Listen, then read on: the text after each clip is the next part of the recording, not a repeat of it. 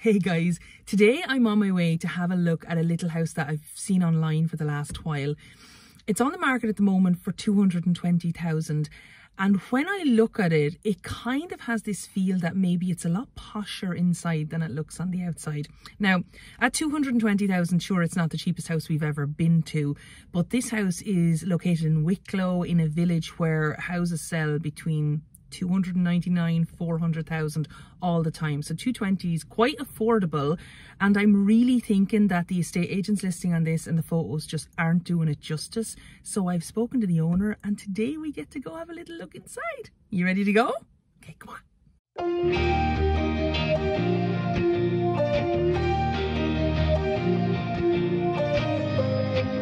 Okay, so I'm just in the front hall, and one of the things I'm really noticing about this place, even initially when I walk in, is how massive this front hall is. I'm going to do a little kind of a 360 here so you can get a feel for it. So we've a massive, massive front door behind me here. Really, really bright and sunny hall. We have a door here into a reception room, and then a massive staircase up the back. Now, obviously this staircase is a little bit more modern than what would have been in the house originally, but you can just imagine that the size of the staircase that used to be in this hall was just absolutely breathtaking, and it wouldn't be the biggest job to just replace that with something a little bit more old-fashioned. It'll really give that wow factor back to this hall. Okay, I'm going to flip around again and I'm going to give you a good look of this little atrium here. Okay, so when you walk in first, this is what you see in front of you. You have an old staircase, a really, really wide hall. Now this is quite wide. I don't even think the camera is doing this justice as to how big this is. We have a door here to the left, and we have a massive front door here like I was speaking about a minute ago. Now I know the sun is really strong here, far from the worst complaint in the world. When you look at this door, you can tell that the size of a doorway here was for a much bigger house than what we're in at the moment. I'm going to put up a little infographic now in a second to show you the full width of the original building and how it's been split off into different units. And this side from the doorway over is the bit that's for sale at the moment. That's why this hall is so big, because this is a hallway for a much finer house than what we have left here now. Now, it's still a very substantial house, don't get me wrong, but this is a big entranceway for a place that was a very, very fine house in its day. Now the stairway back here, we just come up a little step, and this is what I was saying about the stairway. This is 70s, 80s glamour, if you want to call it that. It's a mortal shame that there's not the original staircase in this place, but look, they get to the end of their lifespan. It's not the end of the world, and like I said, they are far from the most expensive thing to replace. Actually, if you look up here, and I'm only sneaking up because we're not going upstairs fully, you can see the spindles and the details on that top handrail are more than likely the original stairs, and it's this part down here that was replaced. So even changing the handrail and the spindles so that they match that style up here would look absolutely fabulous, and it would just give this place a little bit more wow factor. Look at the size of that hall. Now, before I leave here, I'm going to just run over and we're going to talk about the wiring. Now, if you look up here, we have a modern ELCB board here. This one here is more than likely for something like either night saver electricity, or maybe it's one of the ones that you put the credits on. But either way, this is very modern and it's very comforting to see it. You also have quite modern pendant lights hanging up, so it kind of gives you the feeling the services are in order in this house. You also have 2 radiators in the hall, if you look back here as well, and that means we have heating, and I can confirm that it is oil heating, which is another bonus. Yay! Okay, let's go have a look at this room here. Okay, so originally this would have been one of quite a few reception rooms. Hello! And basically what we have is we have a door here into another room. Lovely original door. We'll come back to that one in a second.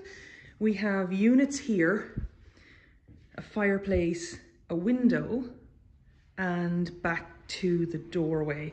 I'm really loving the fact that the original doors are still on this place. You have original architrave up here, really high ceilings with nice mouldings going around them.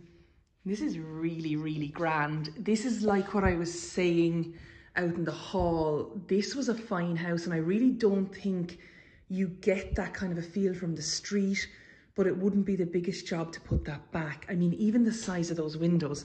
I'm gonna switch around in a second and I'm gonna take a video of me standing beside that window so you can see how utterly massive it is, because these are a great example of how big a house is on the inside. If you can see how big these windows are on the outside, you can tell that they're usually quite proportionate to the room they're in. Okay, I'm just gonna go and turn around. You can have a look. Okay, I'm coming. Look at how big the window is. It is so massive. It is utterly, utterly massive. Hardwood windows, single glazed, could be upgraded, could be put back to sash windows if you wanted it. That is a huge window, and do you know what it does? It kind of just gives you the opportunity to just make this place back into the really fine house that it used to be before. It's just so nice to see how big those windows are. Right, we also have a fireplace that we want to look at, so we're going to switch back around again. Okay, let's stand back and have a look at this fireplace now. Ooh, couch. Not the original fireplace, I can't imagine by any stretch, but a working fireplace and a big fireplace. And again, another thing that you could bring back to a little bit more in keeping with the age of the house, because it's still open and it's still working.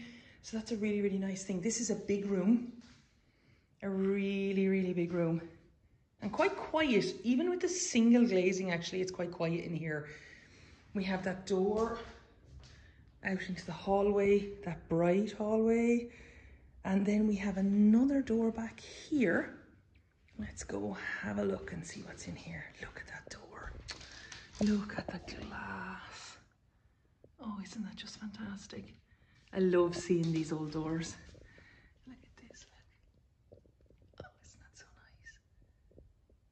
nice? I love these. Right, what have we got in here? Come on, let's go. Okay, so this is a very, very modern, in my eyes anyway, fitted kitchen. We have a back door here, radiator, perfect. We have very kind of 90s, I suppose, maybe early 2000s style presses. We have a little sink, cooker. I mean, kind of everything you would expect in a kitchen, and a very functioning kitchen. And one of the things you have to remember about functioning kitchens is that, look, they don't need to be super pretty. They just need to work. Banks love seeing them. They love knowing that you can come into a house and spend a night in it, that you can cook a dinner in it. It just makes them feel like the place is a lot more habitable. So you want this kind of thing in your house. It's so much better than just having a completely blank canvas. Again, the window sizes here are just so big.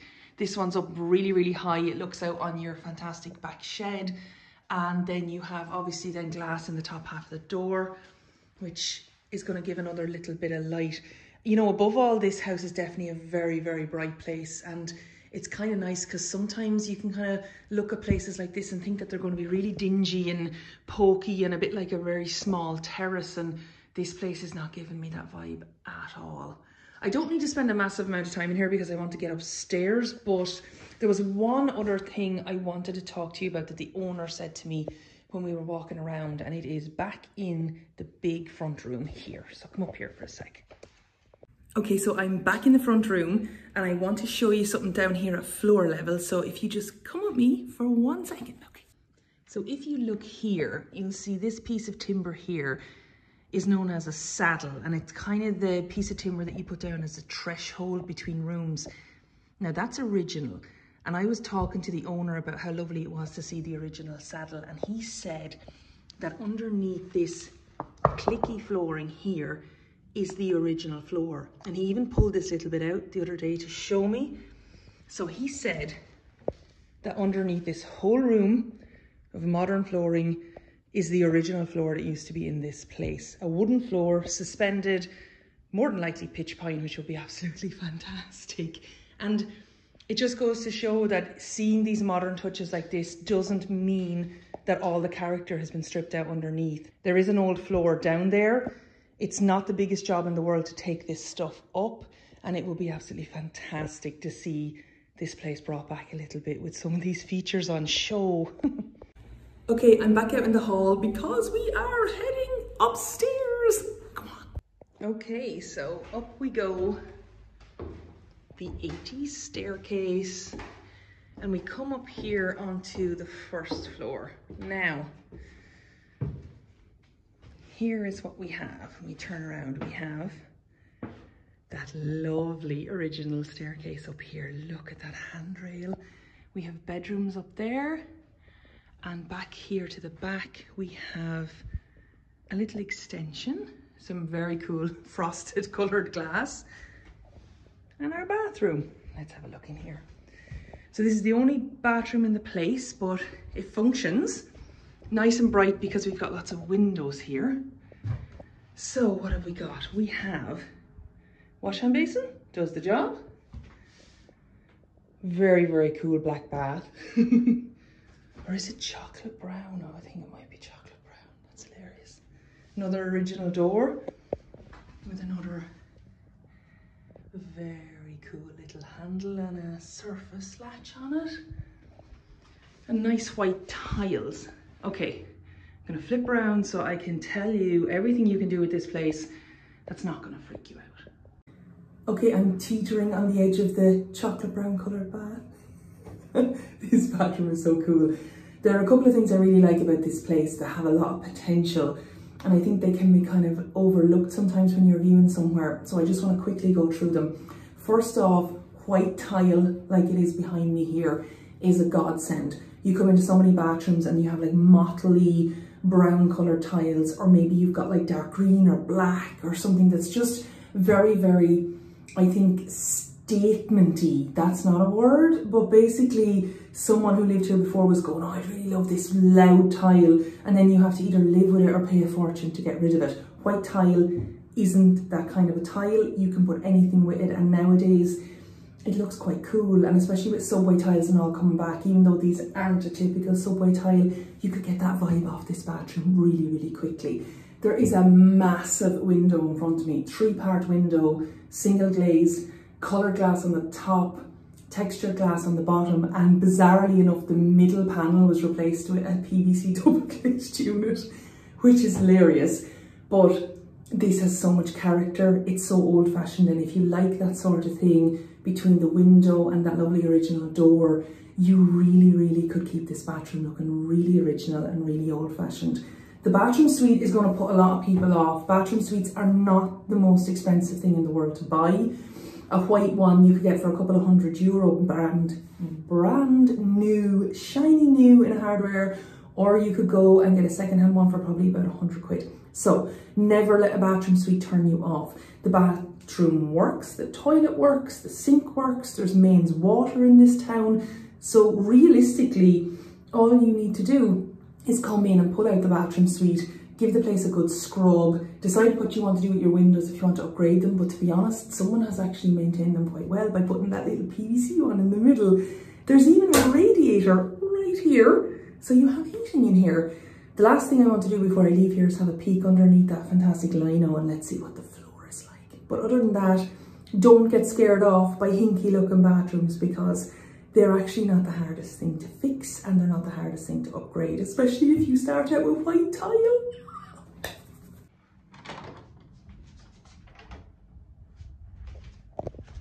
Okay, let's have a peep. Ooh, peeping under lino. We have, just more lino. That's no fun.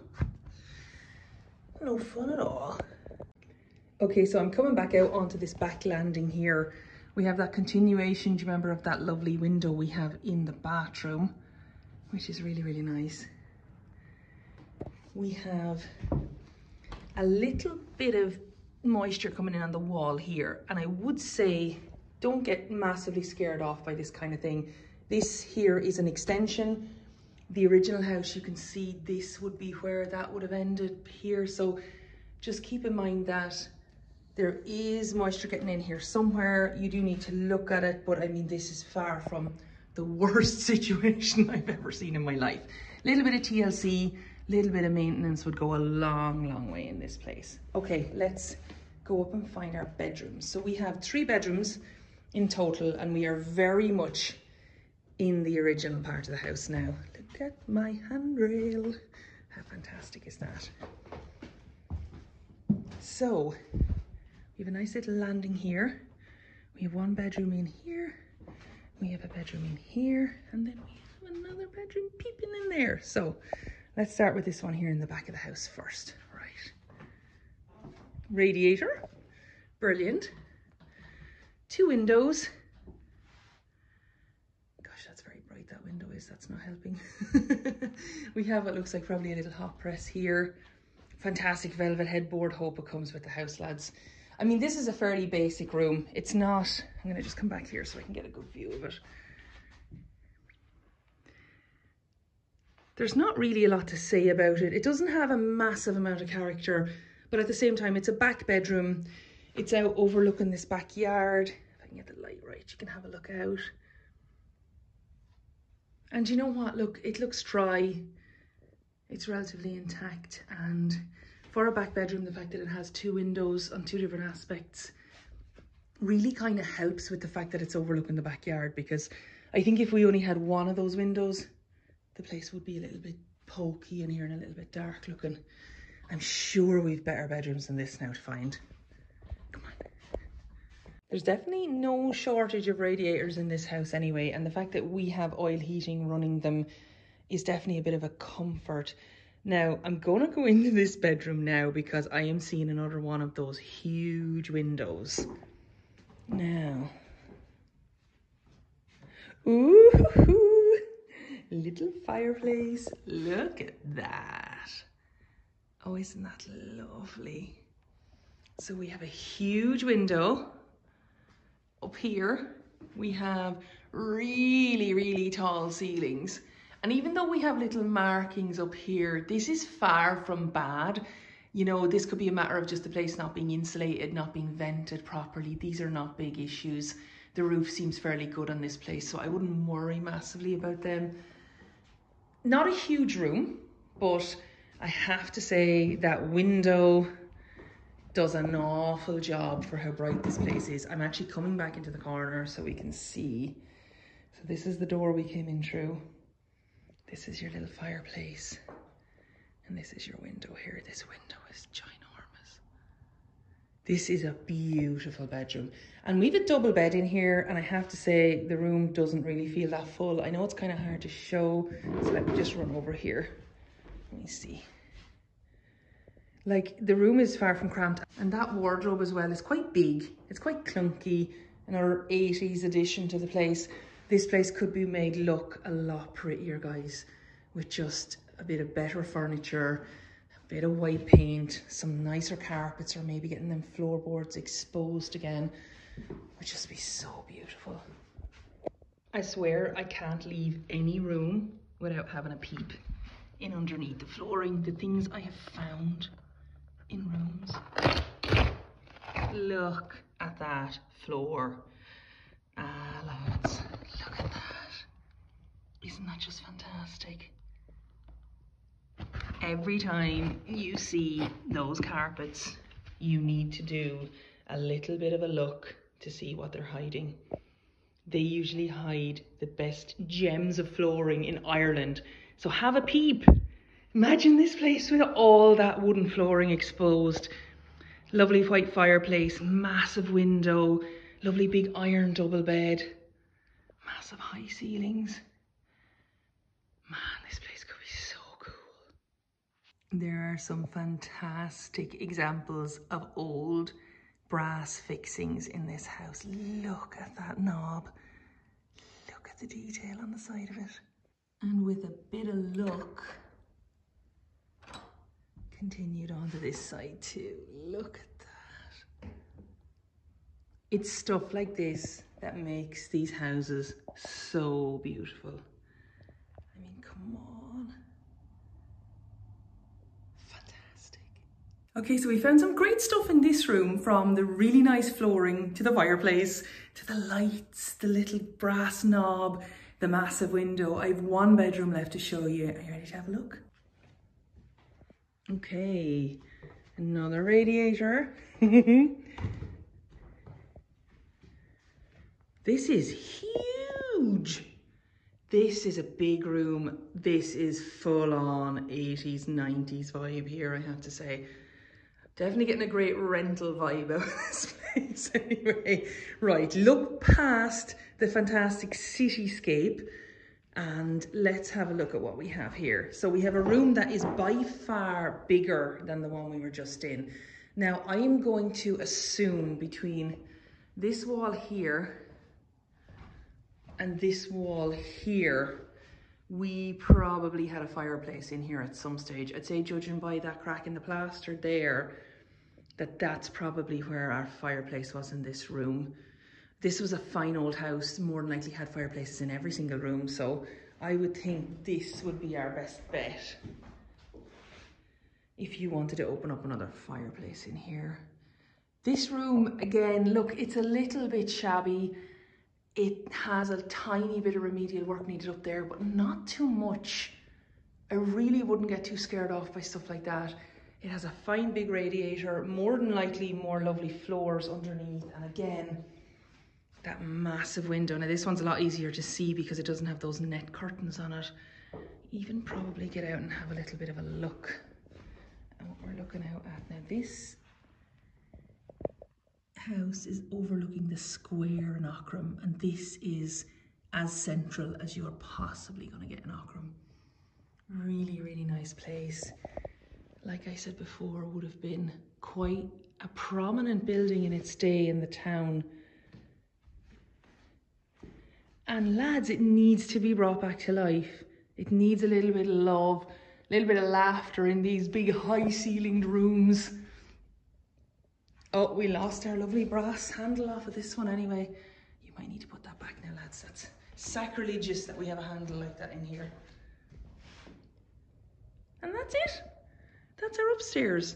Okay, so that's the inside of the house done. Now, I have a little bit of stuff to show you in the backyard. And it's not just a garden. One of the reasons why I love this place and why it kept coming up in my mind is the fact that we have space out the back that can make you money, keep your mortgage payment down, and who doesn't love a house like that? So, ready to go outside? Right, come on.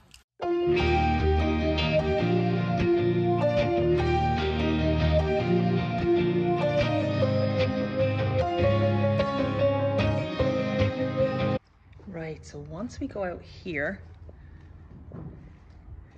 we have a large side gate that opens out onto the street, and you could easily pull a car in here. You got this lovely cement yard. You have your oil tank in here, and then we have an outbuilding that is exceptionally big. I'm going to just try and wander around here now and let you have a look at it now.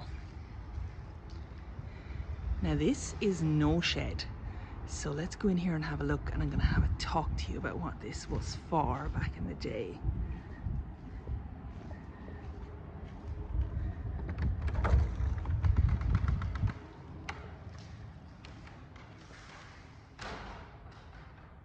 Okay, so what you're looking at here, let me see if I can just zoom out a little bit and get a better view of this place.